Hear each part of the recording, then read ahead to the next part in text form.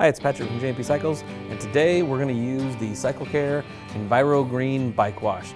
Cool thing about this product is that it's basically a no water rinse. So we're going to put 4 capfuls in this because it's 2 capfuls to every gallon. We got about 2 gallons in here, so we're going to put our soap in here and we're going to wash it down with 1 microfiber cloth and immediately dry it with the other. So you can wash it right in your garage with no mess, no big watery mess in your garage.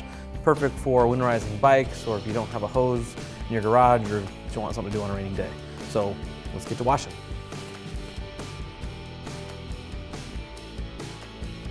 And our street glide here is pretty dirty, so we'll pick this section here and just go to work.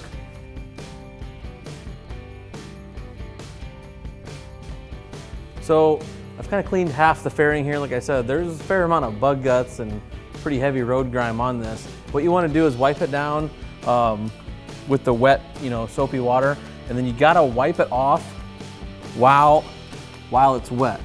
Because I've noticed if you try to work too big an area, you let it dry, you'll see a haze on there.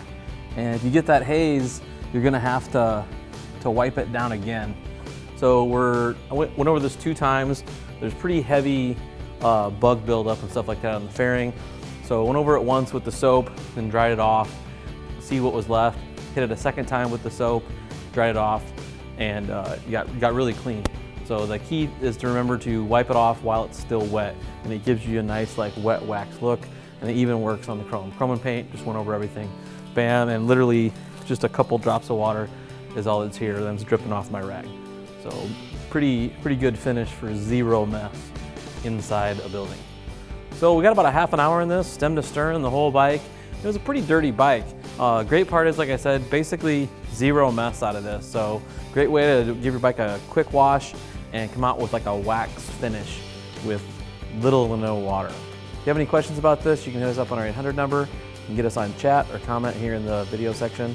Now please go work on your motorcycle.